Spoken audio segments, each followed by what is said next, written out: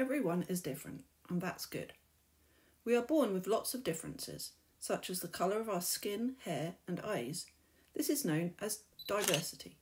All skin, hair, and eye colours are natural differences, and none is better or worse than another.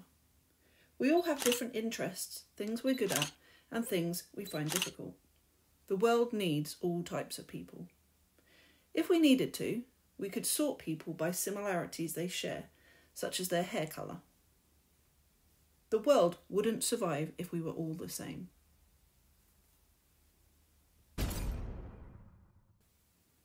Imagine that each of these bricks is a human brain.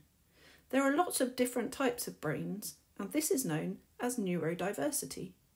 All types of brain are natural differences, and none is better or worse than another. Like before, we can sort people's brains by similarities they share. Some types of brain have been given a name due to them being so similar. The most common type of brain is called a neurotypical brain, or NT for short. They all think, learn, communicate, and experience the world in similar ways. Usually, people with neurotypical brains find it quite easy to understand each other and make friends with other neurotypical people. Brains that aren't part of the neurotypical group are called neurodivergent, or ND for short. Different groups of neurodivergent brains have been given different names, such as autism, dyslexia, ADHD, and dyspraxia, although there are many, many more. Each group thinks, learns, communicates, and experiences the world in similar ways, and usually people with neurodivergent brains find it quite easy to understand each other and make friends with other neurodivergent people. It's not quite as simple as that though, as most neurodivergent people don't just have one type of neurodivergent brain, but a mixture of several of them. Neurotypical people might share some similarities with neurodivergent people, but their brains wouldn't be given one of the names, such as autistic or ADHD, unless their brain was more similar to neurodivergent brains than it was to neurotypical brains.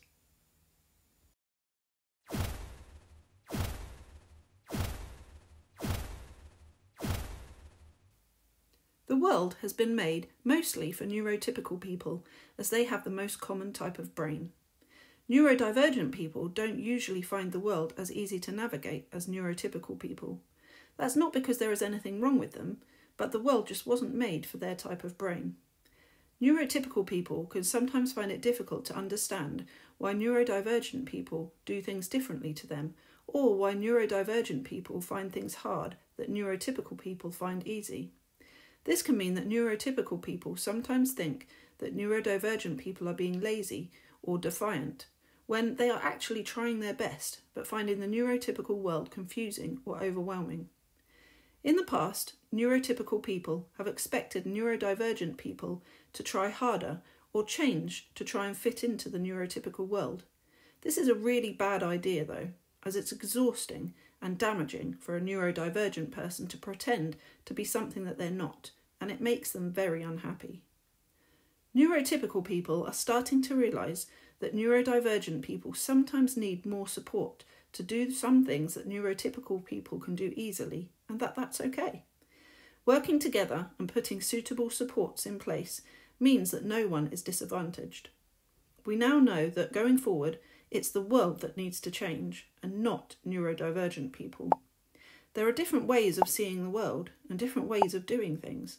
One way isn't better or worse than another. They are just different.